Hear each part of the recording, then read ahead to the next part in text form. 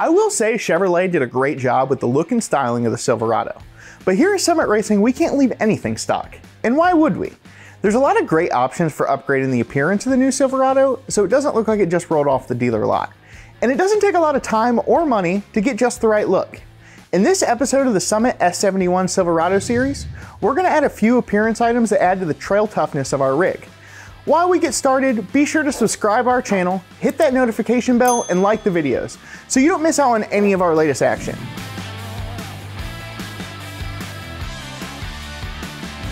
Alright, our simple makeover starts with the front bumper, and in this case, we're going with the Addictive Desert Design Stealth Bumper. But before we get started, let's get rid of this boring factory bumper.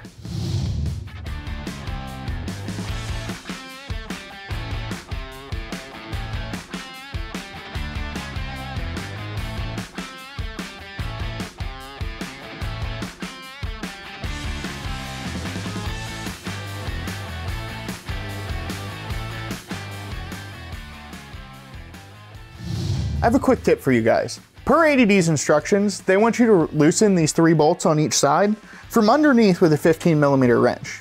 Well, the bumper's still on and it's really tight and they're hard to get out. So we went ahead and pulled the grill shell and then just pulled the bumper that way. It made it much easier and went way faster.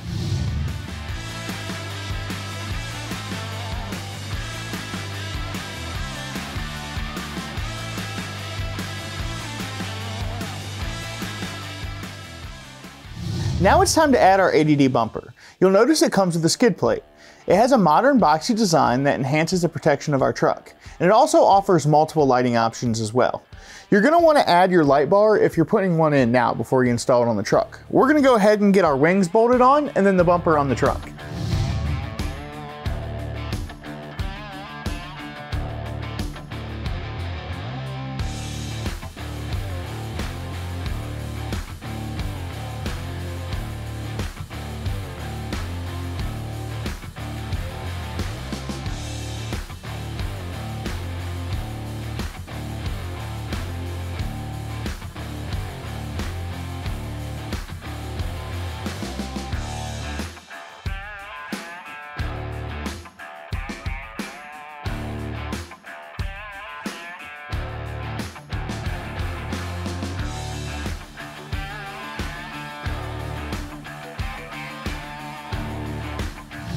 Back here, we're going with ADD's Stealth Fighter bumper.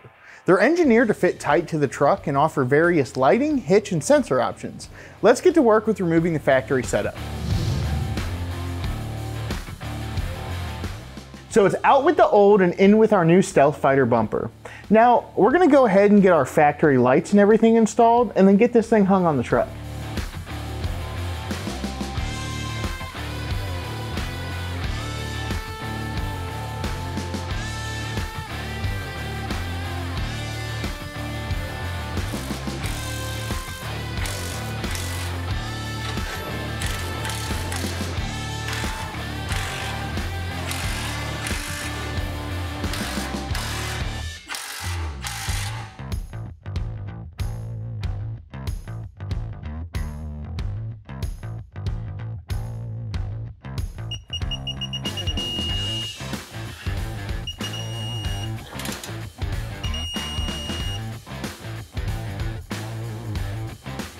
Now a little something for the sides of our Silverado. No truck is complete without a set of rugged step bars. We've chosen the Raptor Series Magnum RT Gen 2 drop step bars, which feature a new and improved 30% longer step area with raised slots, providing easier entry and exit from our vehicle. The installation is pretty straightforward, and the steps simply bolt on to the factory mounting locations. Let's knock out this installation. We're here on the passenger side of our Chevrolet, and we're going to run you through how to install your Raptor Series step bars. First thing we're going to do is go ahead and remove the body plugs so we can get to the threaded holes. You're going to want to remove the first set. Now we're going to move down to the third set of plugs and remove them.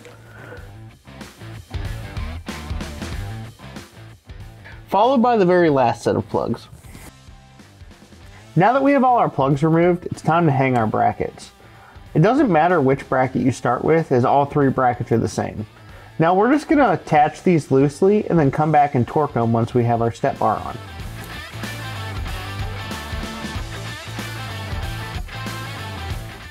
Now we're going to go ahead and install our middle bracket.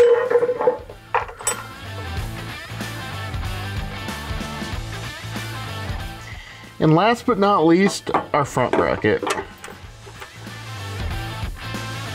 With the 3 brackets installed, now it's time to hang our step bar. Now before we install our step bar, we're going to go ahead and pre-install our hardware. So we have these cool little T-bolts. So we go behind, put them through, and then there's these nice plastic washers to hold them up. And we're just going to do this on the other 2 mounting points as well. And now we're ready to install our step bar. With a couple pieces of hardware started holding our bar up, we're going to install the rest of our hardware.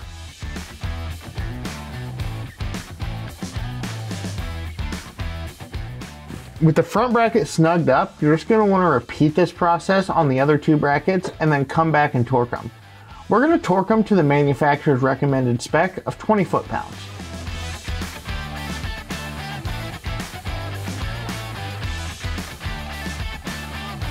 With all our bolts snugged up, we're going to torque those to 20 foot-pounds.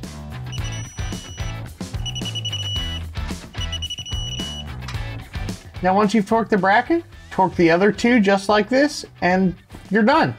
You're just going to want to repeat all these steps on the other side. The final piece to our exterior makeover are these Husky wheel well guards. Unfortunately, our new Chevrolet was not optioned with factory liners, so this edition is all about protecting our investment.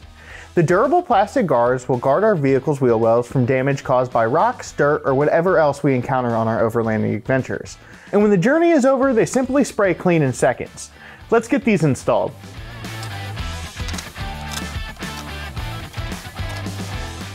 And we're done.